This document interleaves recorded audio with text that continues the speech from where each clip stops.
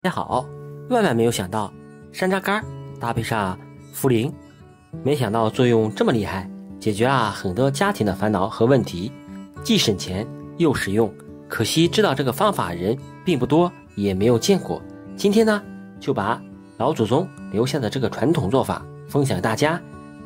既省钱又方便。下面跟着视频一起来了解一下吧。我们准备一些山楂干，山楂干是山楂做的，山楂呢是我们常吃的一种水果，它的果肉稍微少一点。山楂呢也是可以入药的一种果实，山楂非常的好吃，平常我们都把它做成山楂干、山楂糕、山楂条、山楂皮。现在我准备的是大约8克的山楂干，把山楂干放到水中给它清洗一下。山楂干在制作的时候会晾晒，晾晒呢过程中会有一些灰尘，所以呢用手使劲揉搓一下，把山楂干上面表皮的灰尘给它清洗干净。清洗好以后，把山楂干我们给它捞出来，准备一些茯苓。茯苓看上去和石头一样，其实呢它是一种中药，它不仅可以泡水喝，还可以做我们日常烹饪中一种调味品，它的价值太多了，非常对咱们人体不错。我准备了3克的茯苓，把它放到水中清洗一下，简单揉搓，把上面的灰尘清洗干净即可。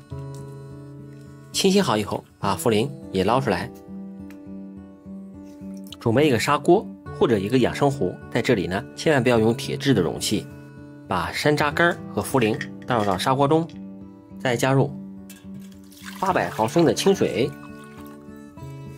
把它们在砂锅中浸泡10分钟。因为它们都是干货，所以呢让它们吸足水分，这样我们在煮制的时候它们的作用才会更好的发挥出来。经过10分钟已经浸泡好了，开火把水先给它烧开，煮开，盖上砂锅盖，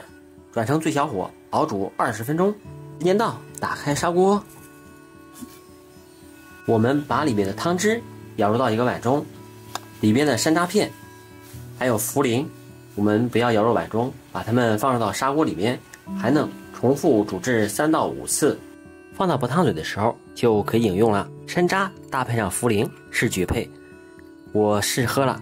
3天，真的太管用了。您别看这个方法食材非常的简单，其实它里边包含了我们老一辈人的智慧与结晶，它的作用在这里说1天1夜都说不完。